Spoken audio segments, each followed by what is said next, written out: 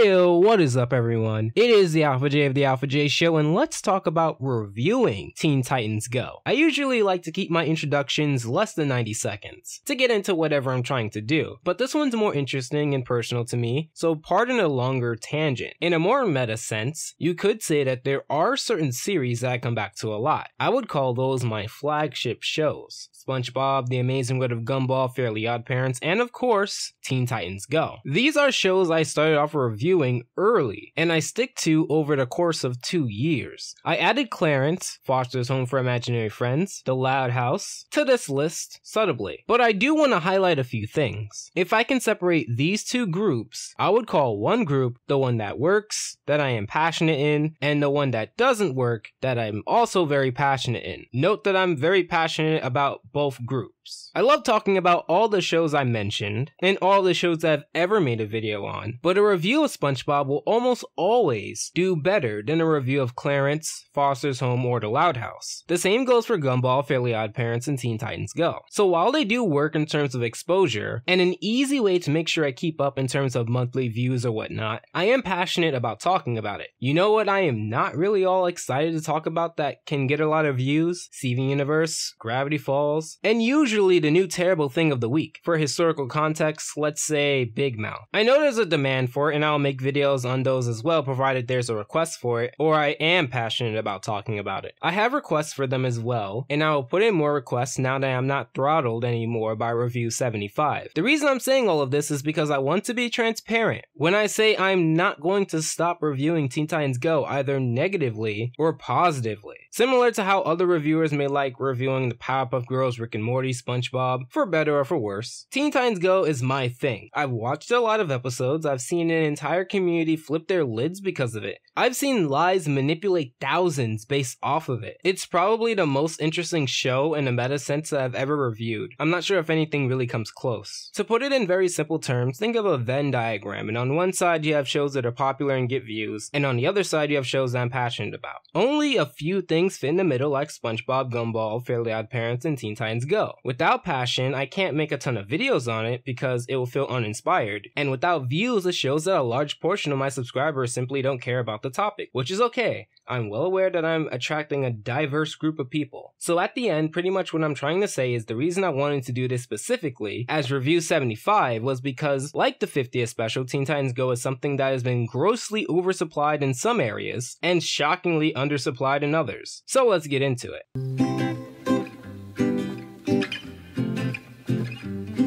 Can't fade away. The way I feel for you, there ain't no word I can say. What I do for you in every single day. I make it through this game called life. It's always filled with pain and strife.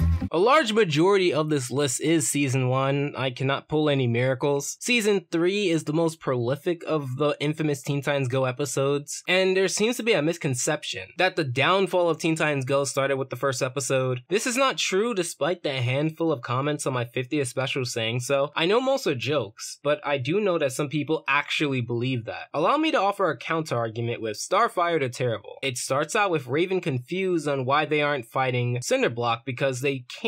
It's Motorcycle Monday. A lot of people don't like the fact that Teen Titans Go often use a buzzword here or a song there, and for this episode, I am with you. It's kind of random, it's very pointless, except at a few moments, but it's not on screen long enough for many people to really care. I do appreciate that they start off with an action sequence, because in Season 1, they play up the whole superhero thing a lot more. The whole fight scene isn't really an action-packed superhero standard fighting exposition battle, but Teen Titans Go is a comedy, and for a comedy, this was more than enough. I'm sure if any other comedic show put in this effort, people wouldn't complain. As you can see, Robin is the only one fighting because Robin is the only one with the motorcycle. After beating down Cinderblock, he brags to his Titan teammates that he is the best superhero ever, but there is one thing he is missing. Arch enemies are status symbols in the hero world. Oh, I see. Why doesn't anyone want to kill me?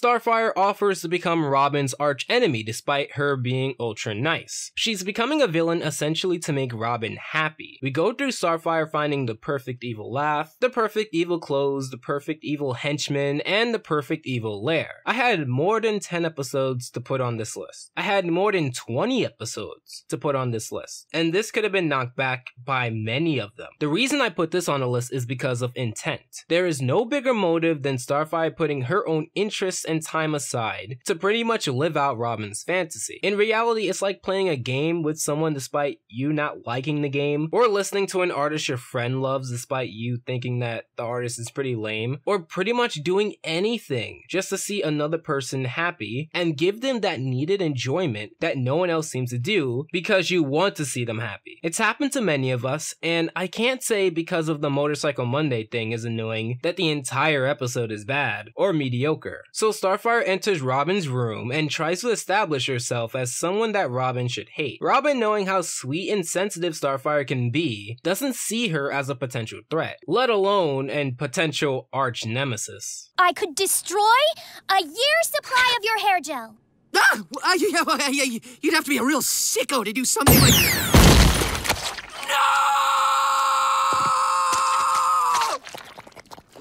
Also, I bet in a few months or so after this is released, there will be tons of comments describing which era Robin this is, so I'm just gonna leave the superhero division of my subscribers to describe this. Robin, the now hair gel-less leader of the team, tries to rally up the Titans in order to get them to fight Starfire the Terrible. However, they really don't believe in him. Sure, fine, go ahead. Laugh now. We are laughing now, man. So Starfire enters the room, and the other Titans downplay her as a potential villain. However, this changes when Starfire literally blows up the moon. What really sold this episode to me is Starfire. Do you really care that much about your friends that you would blow up the moon to make a point? I will say that the other Titans really don't convey the correct emotion for blowing up the moon. The voice acting treats this as if Starfire dropped a spoon behind the stove, which in hindsight is actually pretty evil, possibly even more evil than blowing up the moon. Robin, who probably should be upset at the moon and hair gel thing, still finds time to gloat about his new arch enemy. This is the type of person Robin should have been. He leaned very close to being arrogant, but he never hit the mark. But he always could have hit the mark. However, in seasons 3 and 4, it's not even a team with a leader anymore. However, here, you can note that although Robin isn't really leading anything, which is very rarely a blessing like it is here, Robin shines in the episode and makes up for what the opening was. So they infiltrate Starfire's newly formed supervillain lair, and the Titans except Robin, who knew that Starfire had the capacity to blow up the moon, proceed to downplay the fact that maybe, if she had time to do that, her lair may be as deadly as it is. And it is, with both lasers and deathbots. Deathbots? When did she have the time to build deathbots? The better question would be, when did she have time to build lasers? Or when did she have time to blow up the moon? Or how are you speaking while fixed in one place and there's deadly lasers shooting in your direction? This last fight scene is actually pretty good. I like the transition of Robin fighting a mass robot army into Cyborg shooting. The effect seems pretty cool to me for some odd reason. I do have some gripes about the fact that they use the same music a lot in the first season. Like, for example, they use this transition passing scene music, which essentially was the instrumental for the I Like Pie music in Pie Bros. They ended up using that in a lot of other episodes, which is very weird when you think about any other show. Think about SpongeBob, for example. If they use the Best Day Ever song as an instrumental in the production music for very low points where it doesn't really seem necessary. Dudes, Starfire really hooked this place up, huh? That's so insightful. Now can you please help me with this robot that's trying to chop my head off? So those three Titans get pushed into a piranha pool, and Starfire and Robin and Starfire's new henchmen stand off. Robin falls from silky vomit and... just wanted to feel accepted. To be a real hero. But Robin, you are a real hero. I was wondering what day of the week it is. I believe it is the Monday. You know what that means. Wheel punch! Ha-ha! Gotcha! And they say Teen Titans Go doesn't have its dramatic moments. Sure, when you compare it to the original show that was written to be dramatic, you would get a sense that this is missing something, but that's why you generally don't compare action shows to comedy shows. No matter how good it is, I wouldn't compare Milo's Murphy's Law to Avatar in terms of overall quality because they're trying two different things and doing good in those things. It's like comparing a spoon to a fork. Two different things. Both needed. Robin brings the Motorcycle Monday thing back and defeats Starfire for good. So as you can see, the episode in any way isn't bad. The story never seemed to pull things out of thin air or give justification to truly horrible non-plot actions. Any evil actions was justified by the plot, and it never seemed mean, but more on the level of silly. The episode doesn't take itself seriously except at the end, which was a great touch. Starfire and Robin shine, and this is pretty much the beginning, so if you think you would like this episode, stick around, because there's more to come. Can't fade away. The way I feel for you, there ain't no word I can say. What I do for you in every single day. I make it through this game called life. It's always filled with pain and strife. 6 episodes on this list touch on the topic of love, which is very weird for a comedy show. No, I'm not some hopeless romantic, and yes, I'm aware that one of my best performing videos is all about love. For some reason, when the writers deal with love, especially with 2 specific couples in the show, that are not only together in many instances, also don't really have that many bad episodes together. The first of these couples is Cyborg and Jinx. This is not their first episode, but a very special episode all about them. Number 9 is How About Some Effort. We start off with Jinx setting up the table for Valentine's Day. Cyborg enters the picture and one thing strikes right off the bat, but I want to see if you can pick up on it. Hi, honey. Don't forget to kiss the baby, Mr. Man. Yeah! Let me go! There's my little man. Come here, slugger. Stop! This episode is completely detached from the show. I've seen this done in a lot of other shows. One that comes to mind is a tearjerker episode of American Dad, which takes what you know about the show and gives a very detached idea. Just how that episode worked, this episode does too, albeit in a different way. I love the gizmo bit. Unlike episodes in SpongeBob like Pet Sitter Pat and Squid Baby, the person who's being taken care of is actually being taken care of, and although fights it in the beginning, seems to really love whatever is happening. It's not torture, it's actually playing 100% by the rules of the show and not subverting from it at all. In fact, they poke fun at the classroom environment card passing. Jinx, who initially wanted to spend Valentine's Day with her husband, is now spending that very special day with the entire Titans. I don't want to spoil a lot of the jokes, but these work to me because although Jinx only got one person a card, and this is a Teen Titans Go episode, of course they would overreact. It also sets up Cyborg for not knowing exactly what Jinx wanted on this special day. You okay? Sorry about all that.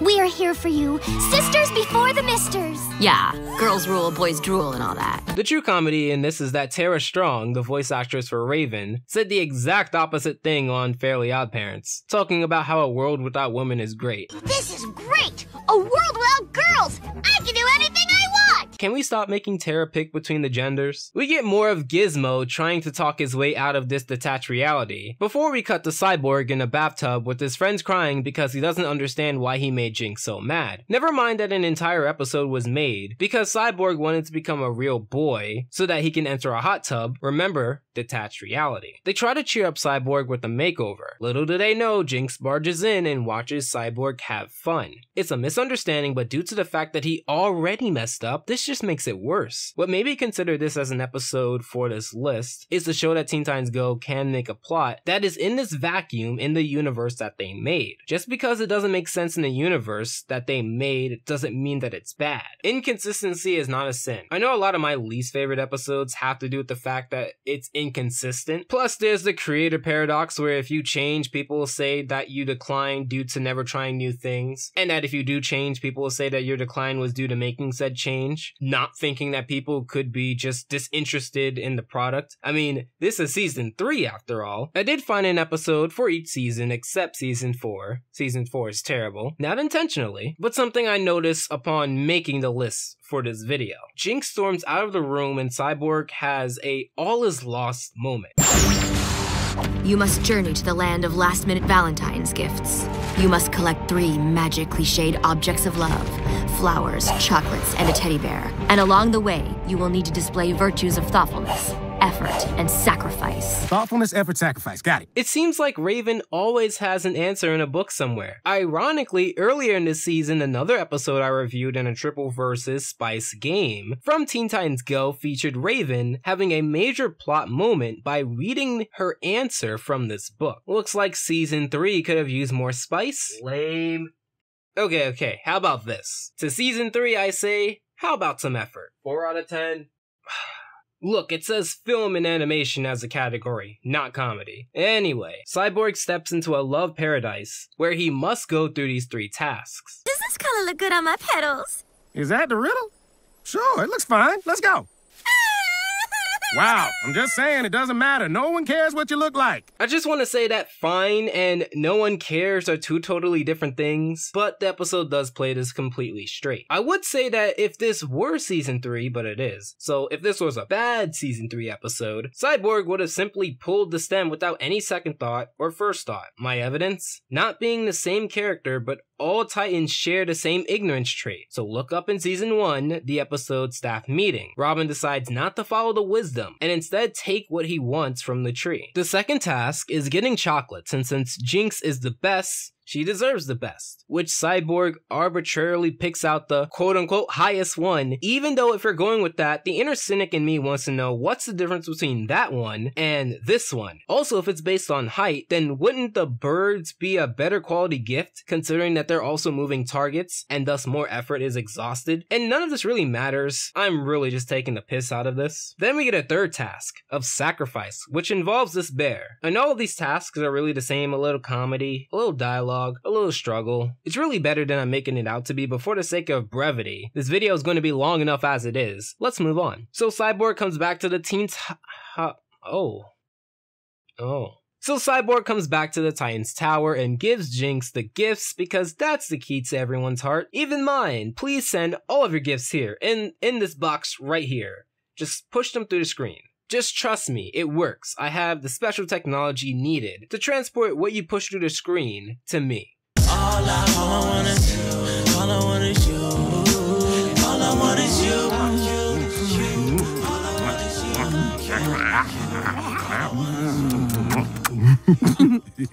You've probably seen this all over Cartoon Network's channel ad spots. This is due to the marketing of Teen Titans Go, which I will not be going over in this video. However, they do stay together after the episode, and they were together before, and just like with Gumball and Penny, it's just a thing that happens in future episodes. So at the end, we realized that this was a giant experiment just to see what being a couple on Valentine's Day would be like. They don't like it, and there's a spongy kiss ending where everyone walks out of frame as if the shot ended in real life. This episode pretty much sums up how love generally works on the show if it isn't Robin and Starfire. They do take it somewhat seriously, and it really helps that the show that is wacky can pull off these moments to show that they aren't always cranked to 11. The atmosphere was very nice, and the story flowed naturally with no dead spots. So, let's move on. Can't fade away, the way I feel for you, there ain't no word I can say. What I do for you in every single day, I make it through this game called life. It's always filled with pain and strife. People generally say that Raven is the least annoying Titan out of the Teen Titans in Teen Titans Go, and I'm assuming it is because she always calls out the other Titans' actions.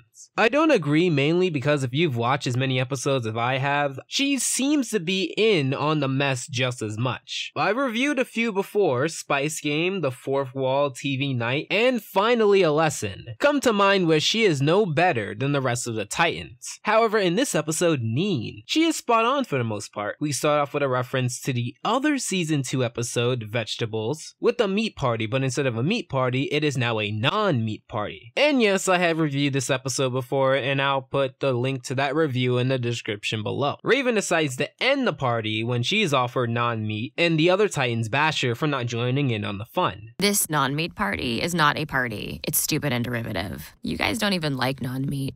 Of course we don't. We're just being nice to Beast Boy. So you're lying to him. Oh, so Raven's not okay with lying, but she must be perfectly okay with withholding the truth. In the episode Laundry Day, she withholds the truth that she was the only one who manipulated the clothes into attacking her friends and herself. Heck, even in the first episode, Raven doesn't tell her friends that she made them go and get the sandwich as a dumb legend that even she didn't think was real in an effort to make them leave the Titan's tower so she can watch Pretty Pegasus. It's kind of hard to stand on your pedestal and say that saying the opposite of truthful information is wrong when you don't even give the information at all. Besides the opening, everything else is fine. I just find the fact that she's being a total jerk for no reason to be stupid. Beast Boy is throwing a party. Did you think he was going to skip over you? Or are you like Eustace from Courage the Cowardly Dog, and you just read with absolutely no peripheral vision? And it's not just a small snippet here, but also... Oh, but I do love the vegetarian chili. Ugh, if you love it so much, why don't you marry it?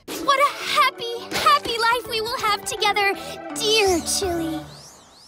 Oh, great. Now I have to be the mean one and explain to her why she can't marry a pot of chili. Or you can be the smart one and not use that type of language around an alien princess who already has problems with the English language. Like, for Bamboo's sake, you sung an entire song explaining to Starfire to not take everything so literally, and she even had problems after that. And that was in this season. Pretension doesn't always equal maturity, is my point. So Trigon, Raven's father, enters the picture, and they bicker like they always do. Why don't you want to destroy anything with your father anymore? Because I'm a nice person. I'm sorry, Raven, but you are mean. It's the half-demon in you. Maybe I'm not nice, but I'm not mean either. I'm mean. First you said you were nice, then you said maybe you're not nice, you're mean. Make up your mind. Trigon decides that since Raven wants to be nice, she will now always be nice to see what it's like. You'd think that because I had such a problem with this, the middle and end really do make up for it, and the answer is yes. Absolutely. Around this part, to be specific. Beast Boy has another non-meat party and the other Titans reject it until Beast Boy reaches Raven. And if you remember the spell, you know that she can't be mean. Nice Raven, at least this episode's version of it, is truly something to see. The simple visual cue of her changing her eye color is a nice touch. Her inflections are a more subtle touch. I like how they also plant the seeds for Starfire's later romance here. They also keep the small touch of Cyborg appearing in the shot in a comedic way. Raven, obviously confused, decides to leave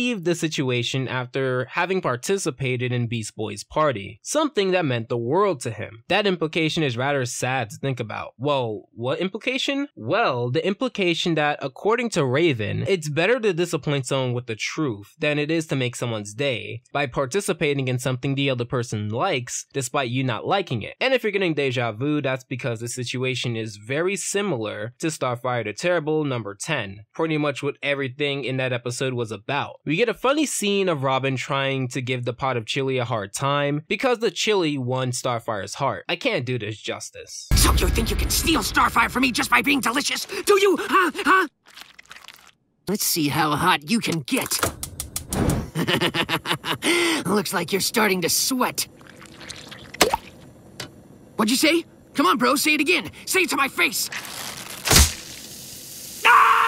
This sounds like something Robin would do. So Raven is in her room trying to think of what could possibly be the reason that she is this way. Trigon appears and answers the question. Hey, I never said Teen Titans Go is a show where you have to think. I think Rick and Morty copy pasta beat me to any humor based on it though. Again, solid stuff here. I think the only thing of note is Raven's when you use the bathroom on a heated toilet seat face. It almost rivals the face that Mandy made in Attack of the Clowns. Almost. Plus, there is another really good Raven face coming up soon, and I don't want to just say that this one won without giving you guys the other one to compare. Trigon gives Raven a choice. Either she's nice or either she's mean, and she can't be both. Raven says that she needs some time to think about this, and he leaves for now. I know Raven is pretty much cursed, but this next scene is really touching for a comedy show. She actually sits down and tells Robin a lot of nice things. Now, the curse never said that she'd be lying. It was only made clear that she couldn't say mean things. Now granted, this might not be, actually I know this can't be Raven's first choice of words. Especially for a scenario where Robin is crying over Starfire marrying a pot of chili. But it is really touching nonetheless, because there are thoughts that she had that she just wouldn't have said first, if that makes any sense. I'd like to interpret the curse as it's Raven having these thoughts in the back of her head, but she doesn't say them because she believes it doesn't help. It does show that she now feels like she wants to be nice all the time, which they show in an albeit brief montage of Raven being nice. Trigon enters the picture again, and he's mad because the curse that he used to make her do nice things appears to have backfired. Be nice or be mean. No more of this mean stuff. It's not a word. Wouldn't this mean that she chooses to be nice? So he takes the curse back, which apparently is a rainbow, and Raven does the old tug at something, only to make the other person exert so much force that the object inevitably blows up in their face, and so it does with Trigon. And according to this episode, this is permanent. The rest of the episode doesn't show that he turns into a nice person. He is nice, and it shows again later in the episode anyway. So we get to the wedding where Robin is visibly upset, and Raven, now being her mean self, says that the wedding is dumb. That pretty much snaps everyone back to normal, and Starfire calls off the wedding. This all comes back full circle, with Trigon being nice to this chili, which at this point in the episode, does anyone treat the pot of chili like a pot of chili? Anyway, this episode is really good. I do have some gripes with the beginning, but those are on the more minute details that rarely any other person who's watching this in a casual manner would ever think about. I love the concept because I can relate to it. I do think that you should have people in your life that could be mean, but they have the best intentions for you. Now, obviously, Raven isn't the best example of this, but I do think she does very well in this episode. For the brief periods that Trigon was in the picture, he was a pretty great comedic villain. The other characters did okay, and the whole detached from reality part with the chili didn't seem too stupid. It's silly, but silly isn't stupid. So if there was a way for me to describe this episode, I would call it good, because it's good, but it has some areas where it's decent.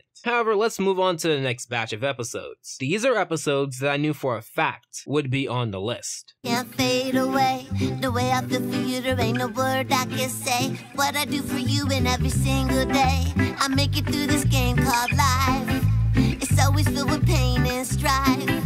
So you take a show that's pretty much known for doing very weird or wrong things to their characters and make an episode that goes out of its way to actually do something right and put two characters together in a believable manner. I said this before, but I want to reiterate it. There are two couples on this show that seem to be a thing, although sometimes one of those couples seem to kind of waver between one person and another. But like how about some effort, this is where Cyborg and Jinx seem to begin. It starts off at Jump City Bank. The Hive are causing terror and robbing the bank, and the Titans all watch instead of going directly into action, because what's a team without a little trash talk? And we see Cyborg fall in love with Jinx on the spot. The other Titans who aren't oblivious in this episode call Cyborg out for liking the other side of the superhero supervillain spectrum, but he denies all claims. Raven claims that Cyborg always fights Jinx when they go into battle, but there really isn't any other episode before this when this happens, unless they're just saying that just to say that. They go into another action scene. You know, I'm pointing out quite a bit of action scenes in a comedy show. You won't believe how many times I hear people, even in videos, claim that there isn't any action scenes at all, when a simple binge watch of season 1 can prove otherwise. Yes, this came from season 1. And before you send me a link of a true superhero action sequence from superhero show A or Avatar or things of that nature, just ask yourself, is what I'm sending a comedy show or a story-based show? So Cyborg doesn't really attack Jinx, but kind of hugs her and does a lot of different things and basically telling her that, well, he's in love. Great, she's going to get away. No, she's not gonna get away. Yeah, she got away. You let her go on purpose. Did not. Yeah, he's still gonna deny it. So this is Cyborg's episode, and he really comes through here. Considering what's later down the list, you can consider this his best episode, even though some people may say otherwise. I like how every time we see from Cyborg's perspective, Jinx is happy or always trying to look good, but in reality, has more of a crazed face and is trying to cause terror. What made me put this episode on the list, besides the romance aspect and the self-awareness aspect, is pretty much how they take a concept that anything can happen and anything can be spontaneous and use that in a way to forge this relationship that not only works, but sticks through the next seasons. So Cyborg takes a photo of Jinx and prints it, getting caught because he was just a seat over. Jinx confronts him and he just gives her her favorite pie.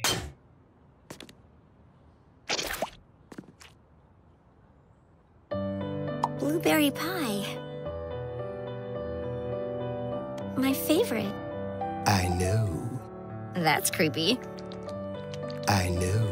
Oh yeah, might I also add that they went the extra mile with the music here. Also, I find his sweat having a seizure thing to be funny. They kiss and it causes this electrocution. It could mean many things. I think the most obvious answer is sparks. They can literally feel the sparks in the kiss. Also because of the sparks and how Jinx's hair is messed up and and the loud noises and how they're smiling like that. It could also mean... Anyway, they know that this relationship couldn't be if the Hive or the Titans find out, so they decide to hide their affections. There's also a Teen Titans episode related to this. It's called Deception. I might talk about it at some point, maybe. It's one of the few episodes I remember watching a long time ago. But back to the episode, they decide to hide their affections, Jinx with Gizmo, and Cyborg with Robin, and it's pretty lighthearted. I'd much rather like to talk about the following. You would think that supervillains, at least in this show, would have no rules. The superheroes have tons of rules to follow, but supervillains don't, right? Why would a supervillain say no to letting a supervillain date another? I mean, the concept of evil is that it's the opposite of good. So the whole unity and harmony and rules of things can apply, but it does. I mean, yeah, would it sabotage a mission because of the whole romantic attraction between the two opposing forces?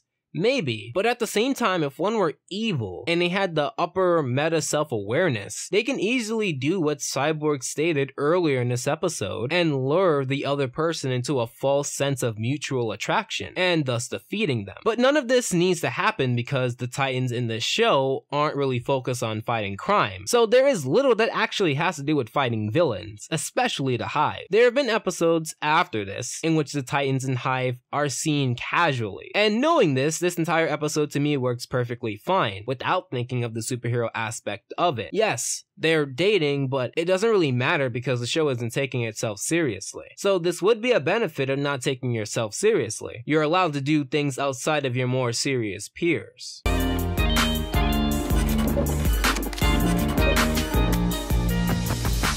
I love your pink hair. I love your evil glare. You're bad for me, girl, but I just don't care. They always give Cyborg this R&B inclined pop songs when he's singing, especially about Jinx. Also, I love the part about looking way too deep into the lyrics because it's the go-to when people don't actually want to think about what you said. I mean, there isn't a cartoon reviewing related non-criticism that lies in the darkest corner of every reviewer's eye. They finally get caught and still deny any claims of anything going on, even though they were caught. After having an embarrassingly fake fight over an ice cream cone, they're both forbidden from seeing each other. Some people may point out the lackluster backgrounds in their montages, and I do agree that they appear to not look like they take a lot of time, but Teen Titans Go wasn't a show designed to have a lot of time put into their episodes, unfortunately. Jinx makes a big fuss, and Gizmo caves in, converting to good, so that Cyborg and Jinx can be together as per, I guess, the supervillain rules? However, the other Titans converted to evil, and they're pretty much back to where they started. They end up arguing and breaking up until... I guess this is goodbye. I guess so. Unless you were to rob that bank on 3rd Street next Tuesday, say, noonish? And with that, we've received more episodes with Cyborg and Jinx, and I cannot be any more grateful. This is one of the best episodes of Season 1 and Teen Titans Go. I know we have 6 more to go, but I just want to state for the record that for these 7 episodes, I cannot really do them justice, especially to the portion of my audience that may be rebuttaling every point I give because they're in denial that a show like this could produce a good episode. So I highly implore you to watch this and How About Some Effort, because they're both really good episodes, and although they aren't like the Shell or the Matchmaker, I respect the episode for what it wanted to do. I love the simple story as well as the jokes that were in it. I think the Hive, Gizmo, and Jinx more specifically were really good as antagonists that aren't really meant to be taken too seriously. The whole thing felt natural and the opposite of what many people think an average Season 1 episode is like. Can't fade away, the way I feel for you, there ain't no word I can say. What I do for you in every single day, I make it through this game called life. It's always filled with pain and strife. Finally, a lesson pokes fun at the criticisms that Teen Titans Go doesn't teach lessons. Many people raise the argument that Teen Titans Go doesn't teach lessons as well. Does it? Depending on the way you interpret it, maybe. But to say that Teen Titans Go has never taught a lesson is completely absurd. I present to you, Starfire. It starts off with an annoying yell that because I had to go through it, you do as well.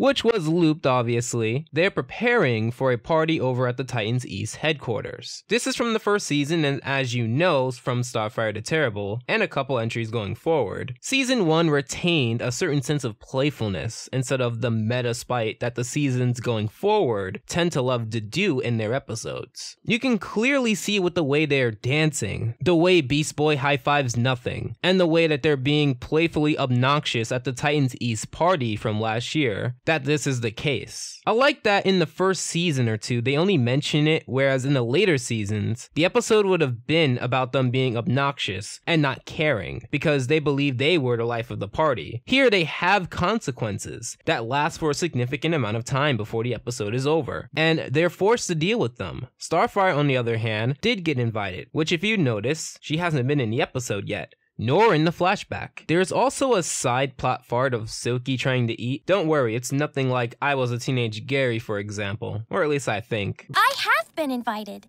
What? You got an invite? Guess you were the only one who got invited. I see. In that case, I shall inform the others that I am more well-liked than they are. Don't do that! Bragging is okay, but lying isn't, I see. If I do not tell them the truth, what other option is there? It's called lying. Or withholding certain truths. That's a medium you can go down. It's like the cornerstone of a lot of companies, including YouTube. They might not be lying to you per se, but they are withholding information that sway you differently if you had the full picture. Let me give you an example. Let's say I took care of your pet while you were away at the Titans East dance party, and you came back and wanted to know if your pet was fine, and I said that your pet is lying down at the house. Little do you know, I didn't tell you that your pet was dead. Sure, I was telling the truth that your pet was lying down, but I didn't tell you it was dead, leading you into a false sense of confidence. The best way to learn how to lie is by starting off small. Hello, Cyborg! It is currently 76 degrees outside! Okay. Hey, that's better acting than normal. But all jokes aside, as you see here, Beast Boy is going to teach Starfire how to lie, which if you infer from the episode's title, this is going to be the plot of the episode. He essentially tells her to wink after a lie to show that she's just kidding, so that she doesn't feel the guilt of thinking that lying is wrong. In exchange for this wealth of information, Beast Boy wants to be Starfire's +1 at the Titans East dance party. All of this is happening while Silky wants food, so Starfire ends up telling the other Titans that she's going to the movies with Beast Boy. The other Titans say that they're tagging along, to Starfire not saying that the tickets are sold out. But, what do I know, you know? Looks like we just lied ourselves into a corner. And there is only one way out of the lie corner. More lies. Notice how Beast Boy's face is not a face of acceptance or agreement or happiness, it's of bewilderment. He never gives off that he condones her actions, and that's why this episode is on the list. Starfire goes in a completely different direction with what she wants to do, and all Beast Boy did was give her the tools. So while yes, he is in the wrong, Starfire amped it up to a degree that no one could have possibly known. But it gets worse. Starfire tells Cyborg that Raven thinks he chews too loudly, which isn't a lie if you've seen the first episode. It's pretty much the first scene of the first episode. I think that's pretty ironic, but let's say she didn't, which she's Raven, so she probably thought so anyway. She tells Raven that Robin said that she was a slob, which we've actually seen in Dog Hand. She actually kind of is. And Robin, being the leader that he is, wouldn't mind saying something if he didn't mind getting his face smashed in during the process. She also tells Robin that Cyborg said that he smells awful, which is also actually true, but in a later episode matched, where Cyborg does call out Robin for smelling bad. So yes, all of these are true, but for the story's sake, let's all pretend these were lies. We did it! No one wants to go to the movies. We are free to go to the party in secret. Hooray! Yeah, hooray.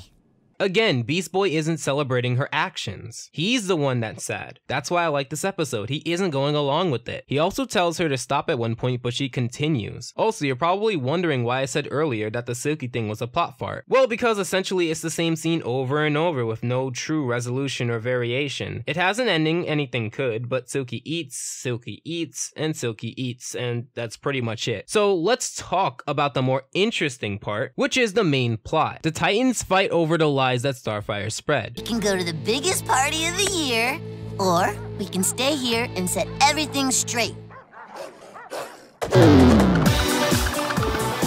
Yeah! Think everything's okay back at the tower?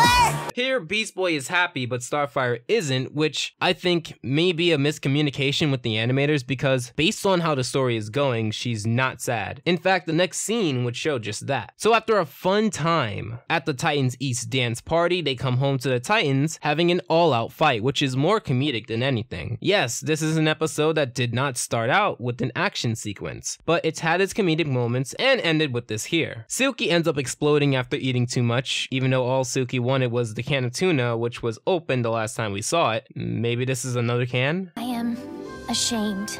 I got so caught up in the lying, I turned my friends against each other and forgot to care for my precious little Bumcorp. I do not deserve to be called a Teen Titan, which is why I must quit the team. It's okay. We forgive you. You do? Yeah, you're being harder on yourself than we could ever be. Come on, let's clean this place up. I'm such a slob.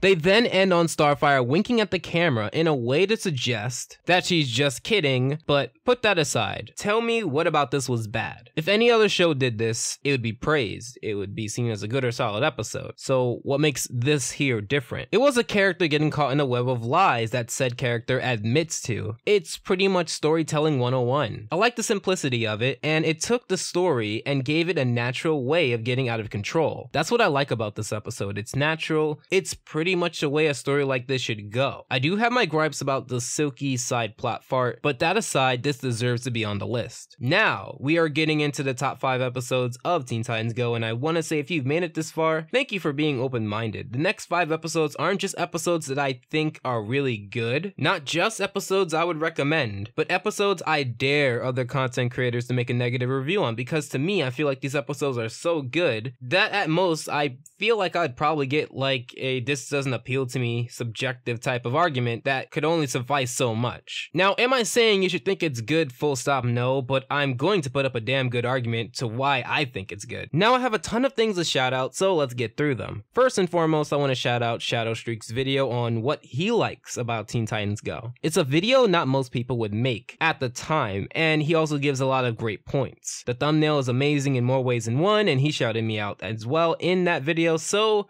tag you're it. I also want to shout out the one and only C.R. Martin's video on examining the cartoon community. It's a wonderful video that not only dives into the reviewing side of things, but also the atmosphere of the community as a whole. Another video you should check out is Gem Review's video on what traumatized him as a child. It's a neat video, and he takes inspiration from Your Movie Sucks and creates value for our community. I also want to take the time out to shout out 2 more videos. One is from Twisted Dan's. He made a video on Billy and Mandy, and if you didn't get your fill from my 2 videos, he made a fantastic video that's getting overlooked. Also, the Crimson Mayhem released a video on the subject of the Loud House and on the topic that's been simmered down around the show. So all of these 5 videos, links and all, will be in the description below, and don't worry, I'll remind you about all of these at the end of the video as well. I also want to shout out my friend Damie, also known as Damienator Art, on Twitter for making this fantastic drawing of a meme photo that was me a while ago. I really do appreciate when people do this type of thing, so I just wanted to share this with you all. I also want to shout out Teeves for accepting such a big order of different avatar variations of me. If you've seen my thumbnails recently, they have changed from what they were before, and these were all made by her. The links for both of those amazing artists will be in the description below. Lastly, I want to thank you guys for keeping by my side post Irma. I know at the time of recording this, I haven't been posting too much, and I don't know how I've been able to keep such a strong community, but I will stick by your side, and I'll continue to make content you guys love and keep pushing through this down period. So, no more stalling. Let's get into the top 5 episodes of Teen Titans Go. Can't fade away,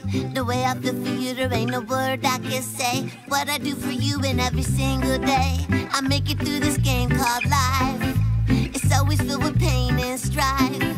So let's start off with the easiest to talk about of the 5, Girls Night Out. It's a great example of what Teen Titans Go could do. It has all of the ingredients of a good casual comedy episode, so let's jump into it. Cyborg, Beast Boy, Robin are all getting ready for Boys Night Out, and if you think this has something to do with Boys vs. Girls, another episode from Teen Titans Go, that is not on this list. That was a terrible episode because it tries to do the whole Boys vs. Girls stick, but fails miserably, and takes twists and turns that it couldn't competently write for. The entire premise is built off of stupid stereotypes, and because every single time you see this, the boys are written to be stupid. But on a side note, has this ever been reversed? The girls think that they're better than the boys, and the boys end up winning. I don't remember seeing an episode where this happened, but I'm just throwing it out there.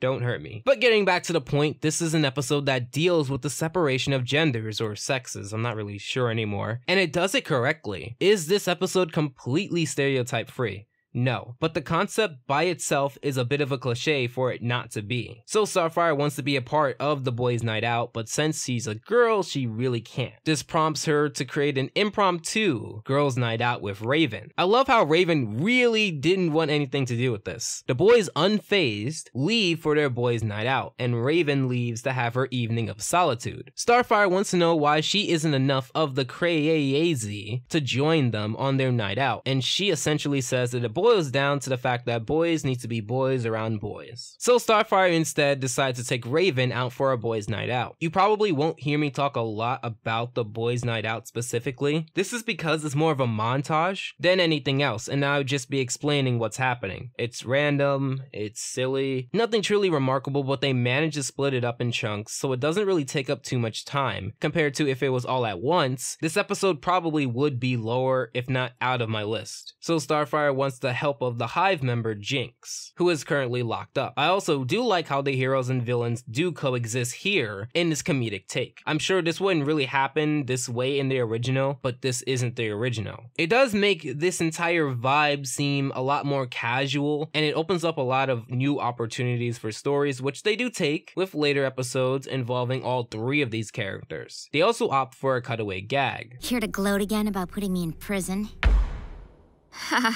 Look at you. You're in prison. I hate you. They do these often in season 1 specifically. In fact, Starfire the Terrible had a cutaway gag as well, so it's not new to the show. I do think that the background is quite bland and too still for the scene they're trying to work with. In fact, a lot of this screams, "We're still learning," with the small things like Starfire's jagged eye movement, or them not grasping the art of exposition shots without movement. The scene feels undone with so much focus on the people and mid-walking cycles. Maybe a different color choice might have taken away from this, but I'm no animator. Starfire is easily amused by the entertainer at the carnival fair place. However, Jinx remains unimpressed, and Raven still remains apathetic. Another Boys Night Out montage happens, they use the chibi designs, and we're back to Raven, Starfire, and Jinx. Their dynamic of optimism, pessimism, and realism really do contrast well. I will get to exactly why this ranks so high in a second, but Jinx offers to make things much more exciting after a boring game of bumper cars, and with her hands now free, they opt to ride the bumper cars around the pretty empty city, catching police attention.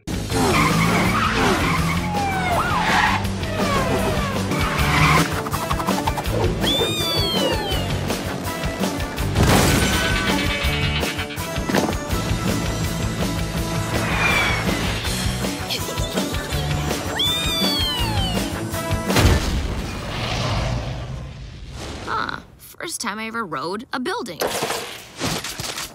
This is why the episode is ranked so high. If there's one thing that Teen Titans Go aspires to be, it's fun. It wants to be silly and fun. And what's more fun than doing essentially what they're doing here? The music that accompanies this entire sequence isn't bad. This episode puts a lot of time into keeping the personalities of the characters. Raven, finally, after riding a building, decides to have a little fun and show a little bit of happiness. They end up eating, taking photos, and having fun, which are common things that happen in a girls' night out. Just not to this degree. They put in the effort to be fun, and it pays off.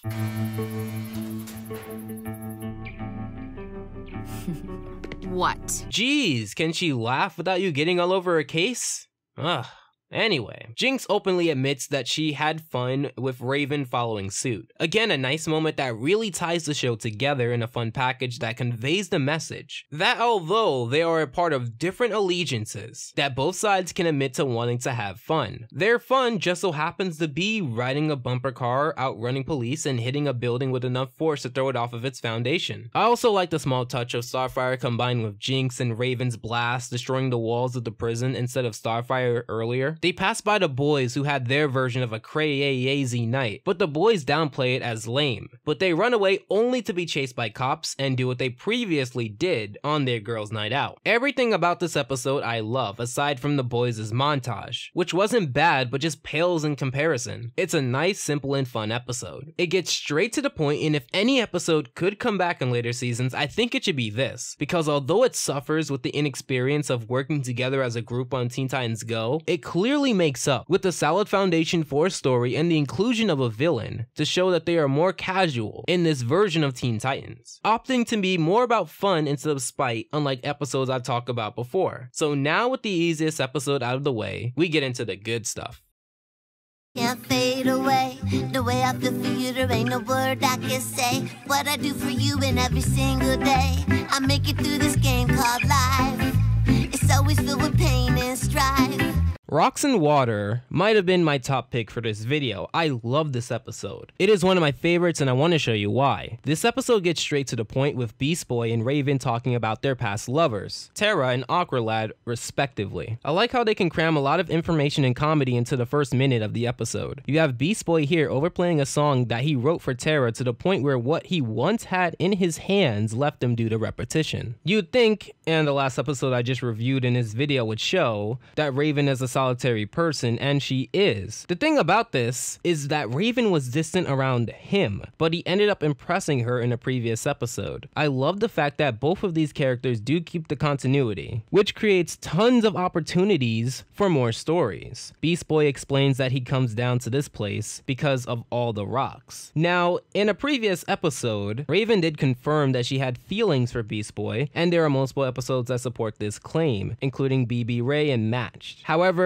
this episode has a great twist on their relationship that honestly I cannot overlook, especially because the end of one episode led to this episode, and the end of that previous episode made this episode 200 times better because, well, I can't really reveal that at the moment, but trust me, if you don't watch Teen Titans Go, this Raven, Beast Boy, and Terra triangle, it's actually a thing. Raven hearing Beast Boy talk about Terra causes Raven to yell at him, saying that Terra tried to destroy all the Titans. This would lead into Beast Boy becoming desperate, wanting Raven to crush him with the rock the way that Terra would always do to Beast Boy, and leave Terra messages on his Teen Titans tracker. Terra would rise out of nowhere and destroy all of them with a rock the same way that she used to do with Beast Boy. But that leaves me with a good question. In the previous episode that involved Beast Boy and Terra, Raven sucked them both into a garbage pit via a portal. The episode never explains how Beast Boy or Terra got out, which from the last episode, there was a way, and that way was a rope from the other person on the other end helping you out. However, they never show this in this episode. So the way that she got out is that they also have dark magic powers, and between Beast Boy and Terra, one of them summoned a portal to get out. I mean, it's the only logical way. What I want is for you to leave me alone.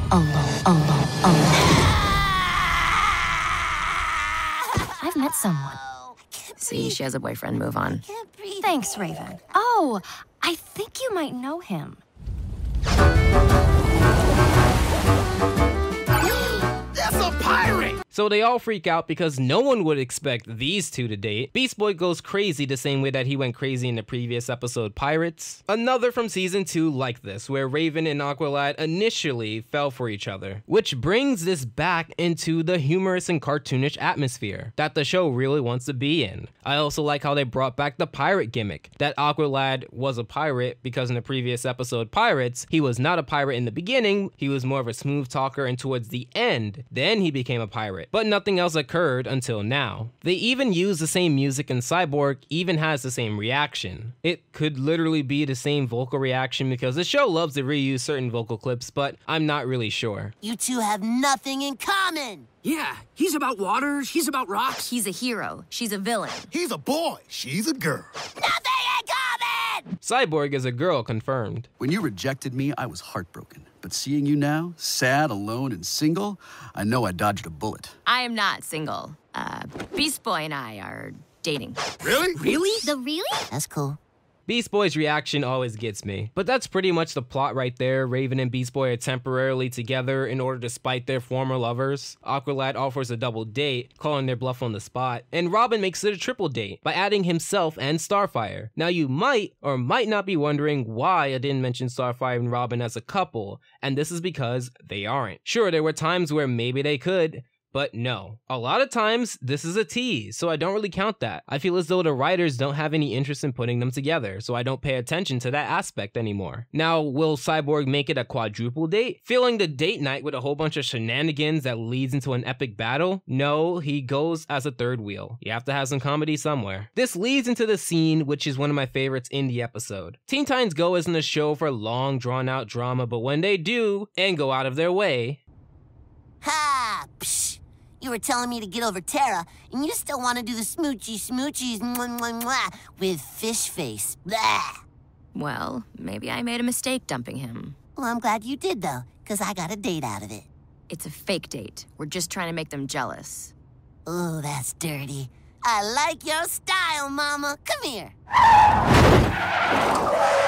They excel. Everything about this exchange of dialogue is perfect. I wouldn't change a single thing. They kept the comedy of Cyborg and Robin and Starfire out of it. They focused on the right and relevant things to say. Plus, there's something amazing about doing all of this in a car. Also, I like how when they get to this place, they pretty much have the same face as the ones they did when Beast Boy took one hand off the wheel. So they set up this sequence quite effectively. They put the comedy on one side and the story on the other. Beast Boy and Raven are with Aqualad and Tara at one table, and Cyborg, Robin, and Starfire are at another. Your makeup looks great today, Raven. You're a beautiful young lady. Wow, you, look nice. And I am enjoying the color of your cloak. Nails. Wow, look at your hair. feet. They're so cute. You're so hairy. Oh, I love your eyes. Thank you. And your cloak matches your hair perfectly. I like you a lot.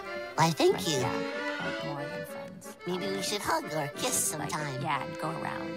Mwah. Rawr. Mwah. Yar. Mwah. Mwah. I'll eat you up. Yum. That's pretty much how I talk to myself in the mirror. By the way, I ordered for the table. Ooh, I love calamari. Mr. Belvedere, is that you? It is! You're eating the squid that raised me as a child! How could you, Tara? Now, how in a Neptune was she supposed to know? I also love how you're mad at the person who's eating the squid, but you're not mad at the person who caught it, the person who cooked it, the person who served it, or the person who ordered it. Do you have, like, algae for brains? Tara reacts calmly and apologizes for any misunderstanding, which makes them stronger as a couple. Also note that although Raven was telling Beast Boy in the beginning to get over his love for Tara, Raven here is the one initiating all of the fighting with Aqualad and Tara. The next scene shows this when they mess with Aqualad during his underwater symphony. The third wheel running gag is what it is. Insert Lady and the Tramp spaghetti reference here. And those colors will haunt my corneas. And we get to this symphony. In Pirates, Aqualad did this exact same thing for Raven. Is that his one trick? He brings girls down here and shows them this symphony? Dude, you're a one-trick sea pony. So Raven ends up crushing this octopus with the rock. She also changes Aqualad's photo of Tara into a fish. Although there's something off about this. I think I need to contact someone with a PhD in animation to give a more thorough analysis. This ain't a girl though. If you look at this face long enough, that is a fucking dude. I guess Cyborg was wrong. Maybe they have a lot more in common than we know. I also like how a lot of this is Aqualad messing up. There is a lack of balance in terms of who's messing up things for who, but I guess it's fine because it yields the same result either way. They get to a boiling point and break up, leaving Beast Boy and Raven satisfied. Whoa!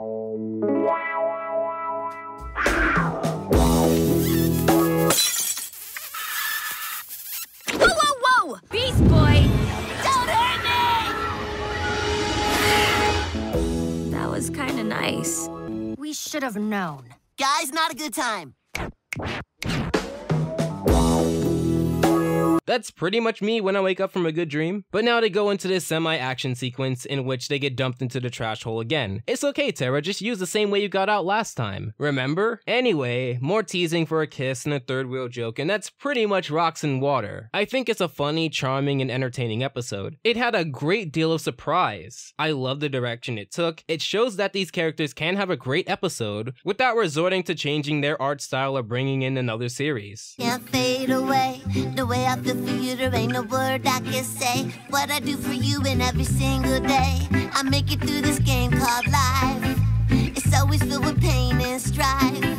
So you know how an episode I reviewed in this video, Opposites, pretty much talked about the relationship between Cyborg and Jinx? Well, this episode comes before that, even though it aired after Opposites. This episode comes before that chronologically. Well, what makes this better than Rocks and Water? Well, you'll see. The episode follows the end of Terrorize, an episode from season 1 like this, in which tension between Raven and Tara gets to an all-time high, and Raven banishes her to a dimension of trash. Since then, Tara has been plotting on how to get her revenge on the Titans. Cyborg empties his pot of food in the portal and then throws the pot out, because the animators had absolutely no way to have Cyborg put down the pot. I mean, in many cartoons, what they do when they want to get rid of an object without putting the effort to actually putting it down is simply cutting to a close shot of the other character talking, and then when they cut back out, in this case, Cyborg would not have the pot anymore. You've seen this in tons of cartoons, especially when the character is wet or covered in something or just not in their normal model. Raven would explain that she basically put Tara in a garbage dimension. We also get the exposition and context for this episode. Essentially, it's Valentine's Day, and Starfire is setting up an event where everyone can come with the partner of their choosing. Robin obviously asks Starfire in a very comedic way. I love this side of Robin, not the controlling or blatantly ignorant kind. Here he's used for comedy, even if it is at the expense of teasing us with another Starfire Robin-esque episode. Cyborg in this episode can't be with Jinx because she's still arrested. I don't know whether this is genius because it follows the continuity set in Girls Night Out, or unfortunate because we miss out on a true episode in season 1 that could have covered maybe all 3 relationship, couple, love triangle, whatevers. I also loved how when Cyborg slipped, the animation, as seamless as it was, transformed him and blasted him out of the situation. It's way funnier than I can ever explain. So Beast Boy gets the idea of helping Tara escape, which if you remember from the previous episode, Rocks and Water, Tara was in another dimension. The way she gets out here is when Raven creates a portal, Beast Boy with the rope helps her out. So how did they get out in the previous episode? Because Beast Boy was also in the portal with Tara. No one is sure. However, Tara sinisterly agrees to take Beast Boy out on his offer to go to whatever Valentine's event that it is. If it appears that I sound really uninterested in the event itself, Teen Titans Go has holiday episodes and all of them are really the same. In fact, you could have easily done this exact same episode for New Year's Day and just tweak the holiday tropes or cliches that you would end up using. How cute, Star. You're really getting into— Ow! It's shooting me! Ah! It's shooting me! Whose baby is that? It is not a baby.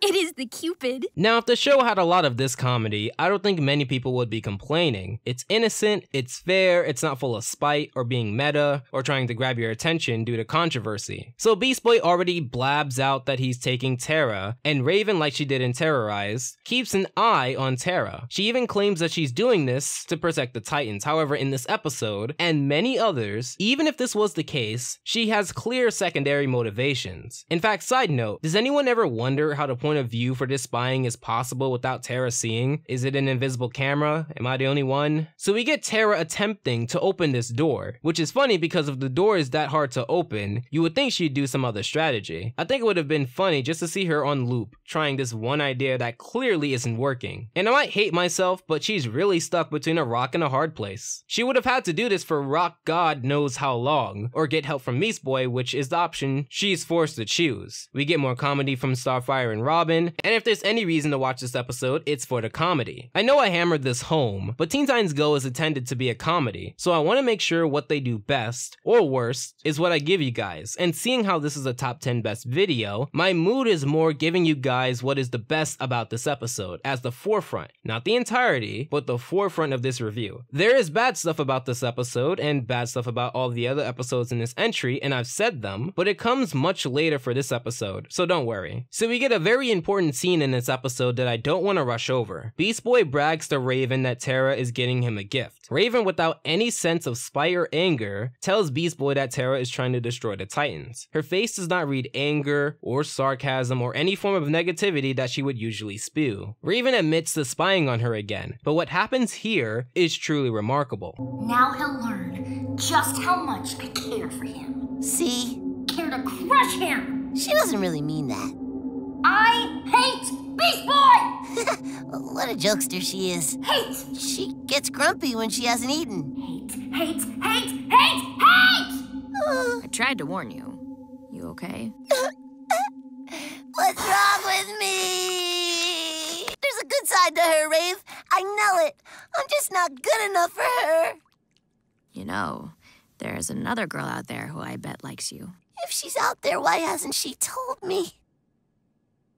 That's why this is one of the top 3 best episodes of Teen Titans Go. You have this dynamic of one person bragging about this terrible person, but in their eyes, because they have deluded themselves into thinking that they're in an amazing relationship because of how the other Titans aside from Raven have been so unironically supporting, they have finally embraced that maybe what they thought they had is not there, but still choose to believe it, even when the person in question, Terra if you're following this, without prior knowledge of being recorded or watched, admitted with the utmost honesty that she hates Beast Boy. Raven, who very well may be primarily doing this to protect the Titans, cannot deny that there's another motive that she has, between being jealous that Beast Boy is the way he is towards Terra, or that she likes him so much that she cannot stand to see Beast Boy inevitably being hurt. Maybe she has no regard for the Titans, and she's only doing this for Beast Boy, but because she hides herself in her own misery, we won't ever know. Yes, this is all from a Teen Titans Go episode.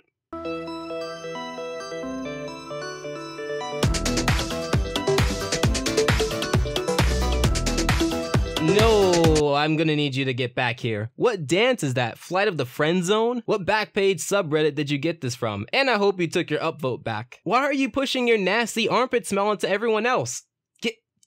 Get back. I just hit my hand on the keyboard. You see what you did, Robin? I just wanted to... Ow! She's all tied up! Ow! Why? Step away from the prisoner! Yeah, the joke is pretty much talk, get shocked, talked, get shocked, and you see it from a mile away. It was honestly kind of unnecessary and underwhelming for such a trans episode. Making up words here, the prefix trans meaning between episodes, continuity build, whether intentional or unintentional. It gets to a high point where both Starfire considers Robin, quote, like a brother, and Raven is just about to admit her feelings. But Terra makes it back into the picture. They have a short fight, really similar to the previous episode Rocks and Water, where pretty much the exact same thing happens, just with Raven's fist and not Beast Boy's. Between this is a song here that you probably have gotten sick of during the transition. By your side is where I'll be. Endless love unfair, you'll see. When I walk, you walk with me, Terra. Together let the light shine. We also get a close-up of Raven's face looking really sad, but the episode ends with Beast Boy jumping into this garbage dimension to not lose Terra again, and... Beast Boy, I didn't get to tell you how I feel. This episode, it's honestly amazing. I would not be surprised if it ends up on my top 20 best episodes I reviewed this year that comes out in January. I love the cliffhanger that it ends on. I love that this episode has substance. The foundation at its core is solid and works tremendously. So what can possibly be better than this? Easy. Can't fade away. The way I feel for you, there ain't no word I can say. What I do for you in every single day. I make it through this game called life. It's always filled with pain and strife. La Lavra d'Amor is one of the best episodes of Teen Titans Go. I know it's a joke to say that a good episode of Teen Titans Go wouldn't feature the Teen Titans in an episode, but to be completely honest, that realization came after making the list. What drives La Lavra d'Amor to the top of my list is the philosophy of how I organize a top 10 or top whatever list. I try to see what the show intends, or what it represents, and try to find an episode that fits that said criteria. I will go into more of what I gathered in the number 1 pick. milk. But know this, La Lavra de Amor is one of the best random episodes of any show that I've ever seen. Let me explain. When I say random, yes, I mean detached from reality. Yes, I mean unpredictable. But I also mean a premise that really cannot work outside of the context that it needs. An alien worm sails across a great sea and finds and woos a Hispanic woman, which leads to a fight with their past lover in their expensive house. This is honestly one of my favorite episodes besides Rocks and Water, and those two episodes I thought were going to be 1 and 2, but there's still one more episode that honestly defines what Teen Titans Go is, but also does it in a way that's more entertaining and more lasting. But let's continue here. This episode starts off with a very comedic milk mustache showdown. For the 800th time, why they couldn't just go with this for their comedic take on episodes is way beyond me. Starfire is going away, and the Titans must watch Silky. If you focus on Silky, you'll see that let's go with he, if I'm wrong, he is already on the move. The other Titans are still preoccupied with the game, especially when Beast Boy brings out a clearly expired milk that is pretty much solid, and thus easier to make incredible mustaches with. However, during the chaos, this happens. All's fair.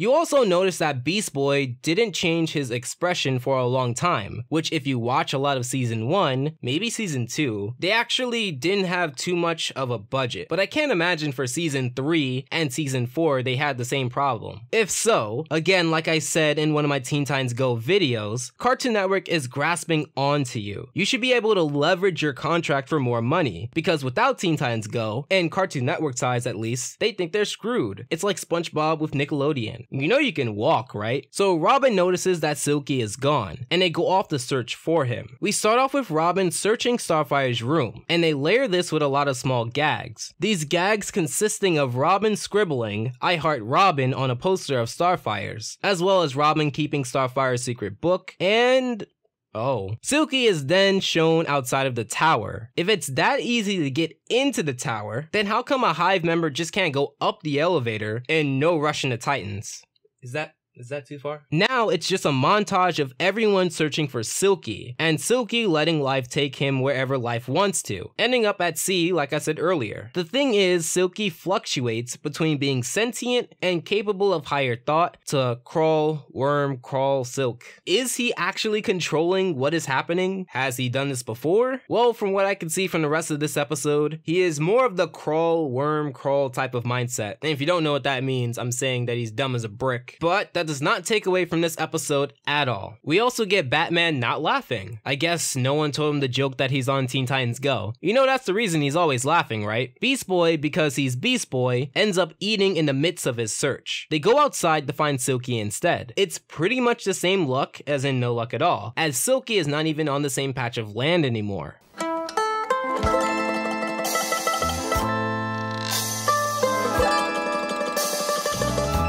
Excuse me, what is that parasite crawling up your leg? If you're that shiny, you'd be deep fried Sonia right now. Just saying. I am Sonia Concheta Hernandez.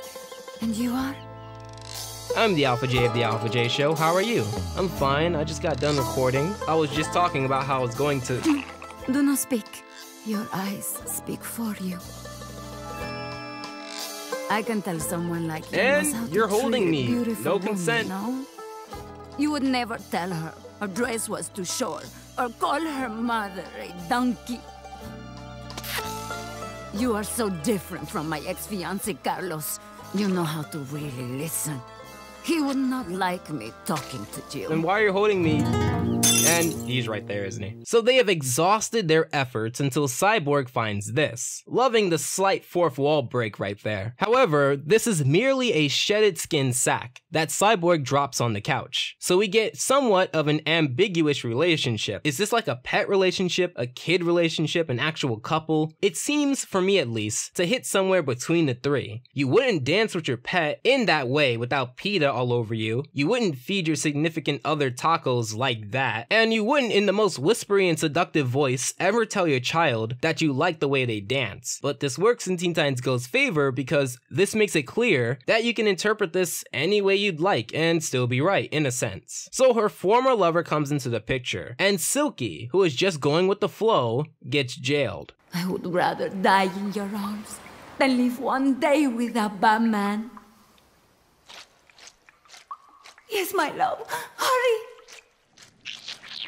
Yeah, they are playing this up for you, to think that this is something real, but it's not, and it only appears to be taking itself seriously. But nothing in this episode really shows me that Silky is in any real danger. It never feels that Silky's unhappy, but just responding to the environment and the factors around him. In fact, they do a creative job making Silky win with just doing what he does best, worming and crawling. So Silky approaches the bad man Carlos, if it wasn't obvious, parodying soap opera antagonists, and is voiced by the same person who voices Robin. When they fight, it is clear that this isn't a true battle, because again, they don't take themselves seriously, and do this in a way that shows that they're just having fun with the scenarios that they make up. I love everything that this episode represents. It's full of references, it has a lot of elements that spoof soap operas, so Sylphie has to let Silky get back home. It's sad, not touching, but a kind of sad scene. We then find Starfire is back, but they don't know where Silky is. So after a few more tries to stall for time,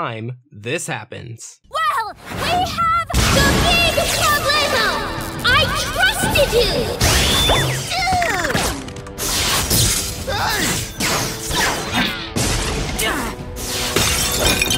How does one do so, Silky? Silky!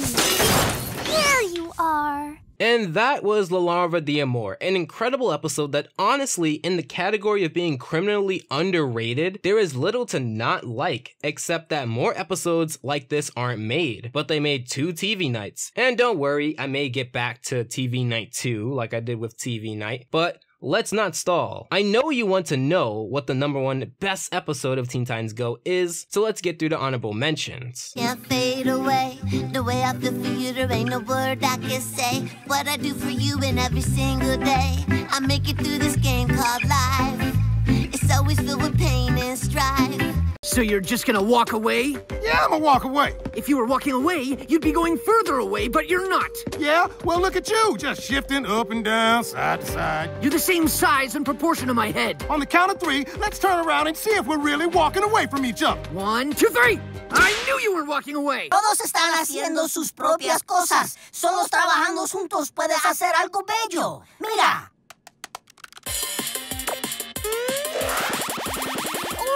I think I understand! We should all work together.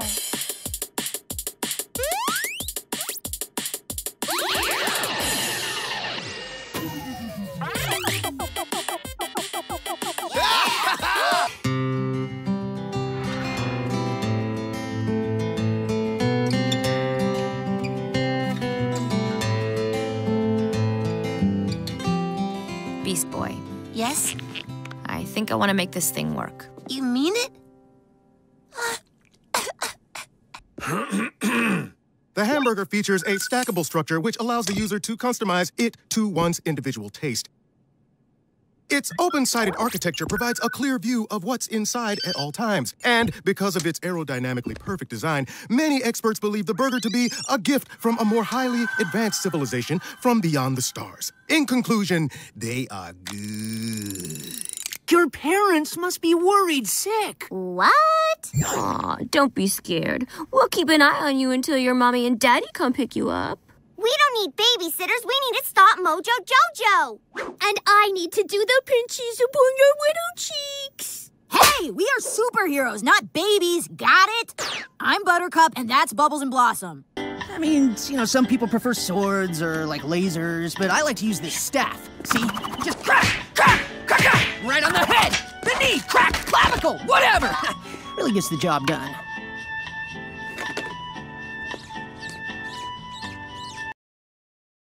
You can't fade away, the way I feel for you, there ain't no word I can say. What I do for you in every single day, I make it through this game called life. It's always filled with pain and strife. My number one pick represents the most that Teen Titans Go wants to offer. It's very fun, it's very colorful, it's very wacky, it has a little bit of romance, it's full of action, it doesn't take itself seriously, it's random. All of the characters are at their best here. So, my number one pick is Colors of Raven, and let's check out why. We see that the Titans are about to face off with Dr. Light, but they can't just fight. They have to give witty one-liners. What Dr. Light is holding is much more important than him, which explains how short the fight lasts. Although we get some really disturbing implications with how Beast Boy and Cyborg were blasted into bits with no visual of their body, unlike Starfire, the heroes do prevail and capture Dr. Light, putting him in prison easily. They play around with the light prism, not the same light prism from my previous video, I swear it wasn't intentional, and the others misread her lack of emotion for extreme anger. You are at least excited about the butt-kicking of the Dr. Light, yes? Woo. Was that excitement, or your trademark use of the sarcasm? Starfire always assumes that Raven is using the sarcasm card. No, really, it happens again at the end of the episode. They keep playing with this light prism until it turns on, not wanting to be the person holding it for whatever happens happening. Raven is the unlucky one, with the crystal absorbing her and turning her into 5 different aspects of her personality. We just split Raven into 4 versions of herself! Actually, there are 5 Ravens now. Are you sure? Cause... Go ahead, Beast Boy. We'll wait. 0, 1, 2... You don't start at 0 when you count. Really? Huh. And 5 it is. One of my favorite jokes from the series. You have gray her timidity, red her anger, purple her passion, orange her laziness, and pink her happiness. You'll notice common themes surrounding these characters. Gray would either hide or puke, red would attack and yell at everything, purple would be all over Beast Boy, orange wouldn't do much, pink would generally be around Starfire, but later in the episode just be an overall ecstatic person. Robin would then accept them as 5. Imagine what they'd do on the battlefield, right? But the very next scene shows that this may not be the best idea. Number 1, passion is really all over Beast Boy. It's in the background, but trust me, Beast Boy knows. But there's also this scene here. Time to watch everybody's favorite action movie. Now! It's not everybody's favorite movie, just yours, jerk. Do you think you can maybe probably think about maybe taking that advice? Anger ends up punching Robin and Cyborg all the time in this episode, by the way. The core traits really don't make a good fighting team, but they go into battle anyway. But before that, we get more scenes of all of the Ravens interacting with the other Titans. The way Robin is smashed into the table with all of his teeth knocked out is something. Beast Boy is still relishing with this new passion Raven, and Robin gets a call about Monster of the Week number 462, and...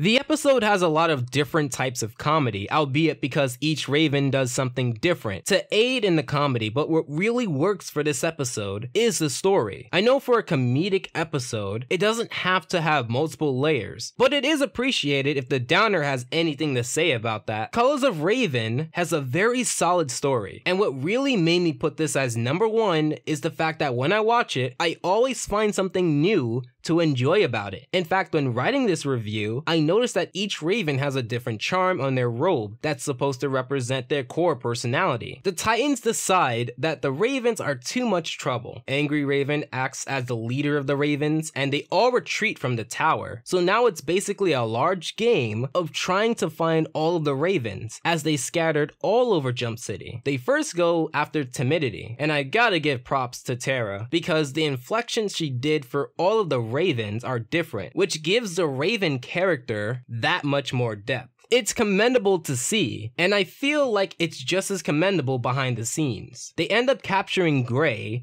because plot. Although if she hid behind things all the time, it's weird that she'd switch and just become a general sad person. Remember, many times you've seen timid Raven, she's always hiding somewhere. She isn't the only person who had a pretty big expansion or change in character. We have Pink Raven, the happy one, which went from being a more subtle happy and generally around Starfire and kind of stuck to the side in terms of the story, to a more present role in the second half of the episode episode, and a lot more chaotic with her magic. Mind you, the only thing she did pre-retreating was make pancakes move. It's just a giant shift that honestly could have been built up to more, but I'm not complaining too much. I'm definitely not going to complain about the scenes with Pink Raven, because it seems like everyone just had fun at that part. There really isn't any explanation I can give besides Cyborg, Beast Boy, and Pink Raven went under the influence. They really made sure to make it hit home that Pink Raven is just happy with a capital smiley face. And I await everyone in the comments to pick at what I just said. They don't capture her right away, I might add. The scene cuts over to Passionate Raven, the more purple one. She is doing a kissing booth, and maybe having Beast Boy confront her like this wouldn't be a bad idea, as he was shot down earlier. You could have just had Beast Boy see this and get jealous and capture her in the crystal. Because she's just passionate for anyone in general, and not Beast Boy. It was just that no other guy entertained her advancements until now, when Robin waits in line.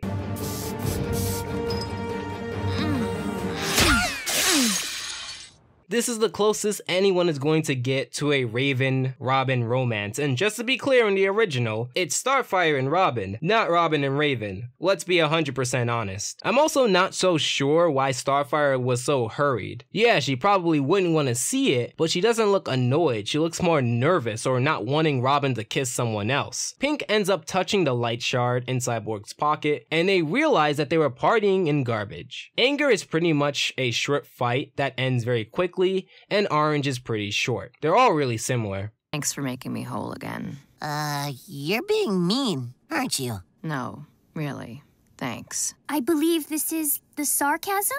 Not everything is sarcasm. You know, you really must have had a short role in this script, and when they had to give you lines, they gave you these honestly unnecessary lines. They end up not understanding Raven, although this entire time, you wonder if they don't understand her because of her personality, or because of the monotone inflection in her voice, and the fact that you can't see her face. But let's not worry ourselves with that, because this was Colors of Raven. Overall, one of the most exciting episodes, and a great concept that they even brought it back in a later episode. I like the interesting iterations of all the Ravens. I like the side relationships between them. I applaud Tara for making the effort to make them all sound different, but still sound like Raven. They had fun, and I had fun watching it. This script was about 21 pages long. It's probably going to be one of my longer videos, if not my longest. I didn't make this to persuade everyone who didn't like Teen Titans Go to then take what I say as Bible about it, but the fact that very little people, especially in our community, love to talk about Teen Titans Go really underlook,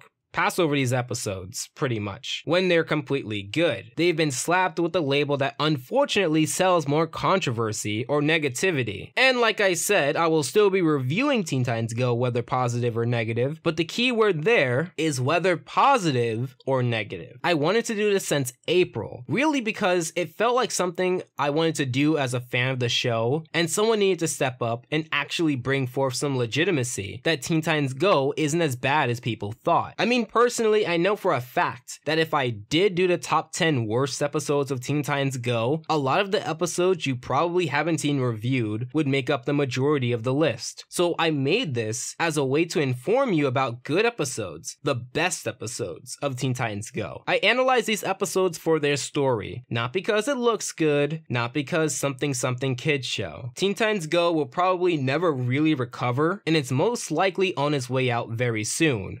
Relatively. And who knows what era we'll be in when the next cash cow takes over. But here's one thing I do know. I'll be on this side laughing at the people who claim their childhood was ruined while YouTubers make bank profiting off of their blind hate.